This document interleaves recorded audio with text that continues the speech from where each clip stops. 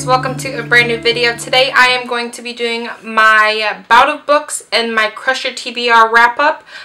This read-a-thon went from May 11th through May 17th. They overlapped, so I just combined them together and did them both.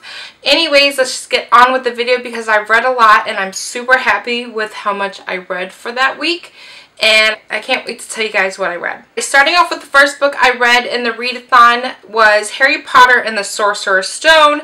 I read this the first day and I gave it, of course, 5 out of 5 stars. That will never change. The second book I read, I think, was probably my favorite book I read during that week, besides my Harry Potter, of course. And that is going to be A Court of Thorns and Roses by Sarah J. Maas. And oh my god, guys, you have to read this. Have to. I give it 5 out of 5 stars. I read through this so quickly. And this is a 416-page book, and I read it within a day. I just flew through it. It is a Beauty and the Beast retelling mixed with fae, and I thought it was so good. Now, normally, for the most part, I like the idea of retellings, but not a lot of people can pull it off. But Sarah J. Maas did a perfect job at it. Everything was very subtle and you really didn't notice it unless you knew Beauty and the Beast by heart.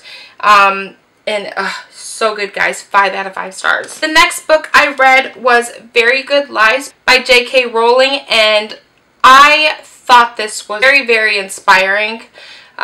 This was J.K. Rowling's speech that she gave at Harvard back in, I think it was 2008. And it's a very, very short book, but just after reading it, it made me want to pursue my dreams even more of being an author. So if you guys have not checked this one out yet, I think you guys really should. I gave it probably, I would say, between a 4.5 and a 5 stars. Like, I would love it if it was a big book. I probably would have read the entire thing. But with it being short, I just read it really fast after I finished A Court of Thorns and Roses.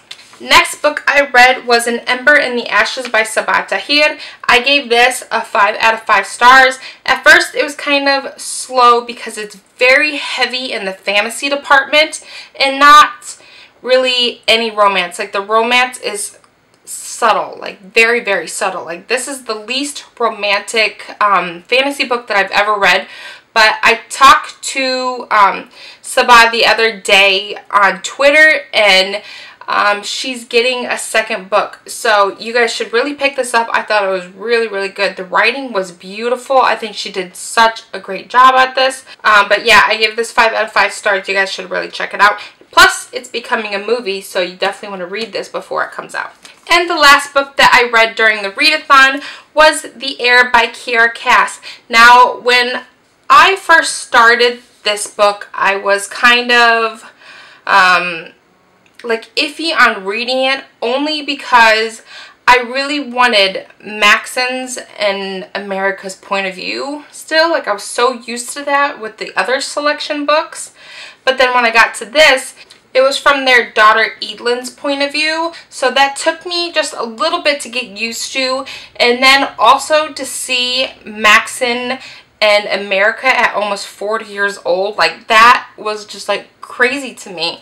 I had to get used to all of that. Like, it's been 20 years since the last book, inside the book, of course, and yeah, I had to get used to it. But once I did, I thought it was so fantastic. Like, a lot of the problems that majority of you had with America and her very immature state of things, like, Eadlin was a completely different person. Like, she was very much, I'm an adult and I'm gonna run the country, and she didn't make any like really poor decisions. So I thought that was really great. So it was so much fun just jumping right back into the selection series and seeing it from the point of view of the person that has to pick her selected.